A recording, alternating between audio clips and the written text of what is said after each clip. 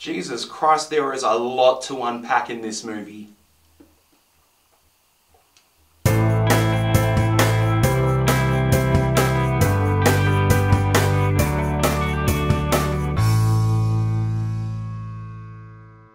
Iron Man, Thor, the Hulk and the rest of the Avengers unite to battle their most powerful enemy yet, the evil Thanos.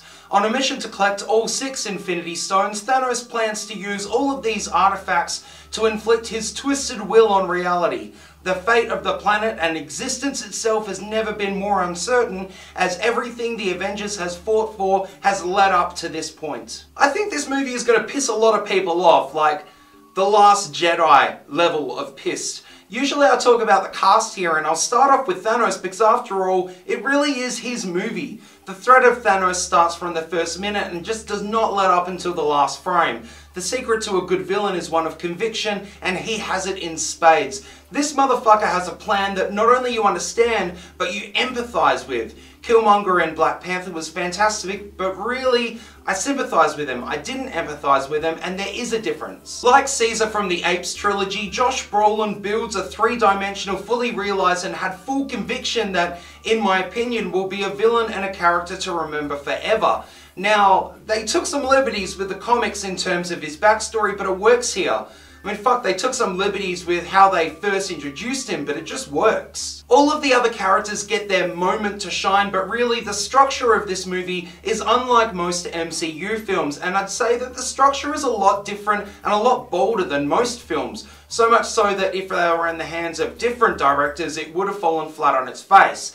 And the Russo brothers here knew exactly how to direct, and they almost had laser vision focus. They knew exactly what they wanted to do and executed it to perfection, but in saying that, they don't really give a shit about fan favourites, fan theories, who's the most liked, what people wanted. Some could say it subverted expectations, but just like The Last Jedi, which as everyone knows, it will lead to a lot of heated debates, arguments, and I do kind of worry about the Marvel brand because I can see a lot of casual film goers leaving this film underwhelmed, and I'm also worried about how it will hold up in terms of repeat viewings. The score here by Alan Silvestri is just, just absolute perfection. Personally, my favourite scores in the MCU are Doctor Strange by Michael Giacchino, Guardians of the Galaxy Volume 2 by Tyler Bates, also the Thor Dark World, also by Tyler Bates. You have Iron Man by Rain Djawadi, The Avengers Assemble by Alan Silvestri, and Black Panther by Ludwig Göransson. But the standouts here are the main title, there's a scene in Scotland, and I just feel like the whole score would just be great to listen to from start to finish. The editing here is quick,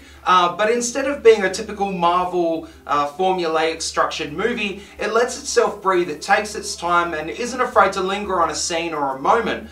I mean, fuck, it was almost indulgent, but not too indulgent, and just when it feels like it's slowing down, it kicks right back in with a new set piece or a character moment, and I really can't wait for the Blu-ray features on this bitch because this movie constantly swat from highs and lows so perfectly, I think it's going to leave a mark on everyone who's followed the Marvel movies in the last decade. They saved all of the villain problems in the MCU just to showcase this fantastic one that they had here. It was unrelenting, brutal, and it had a lot of humour throughout that I can't really see a lot of people complaining about the humour so much as they usually do. When you were with the Guardians, it felt like a Guardians movie, and when you were with Doctor Strange, it felt like a Doctor Strange movie, and when they all came together, it was perfectly balanced, as all things should be.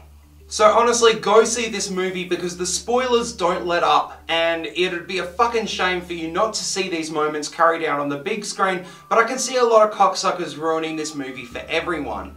Thank you so much for checking out my review. Try to keep the comments section free from spoilers. Don't forget to subscribe, like, and share this video. And as always, if you like this review and want to see more, please click share to see more. Thanks for watching. Bye-bye.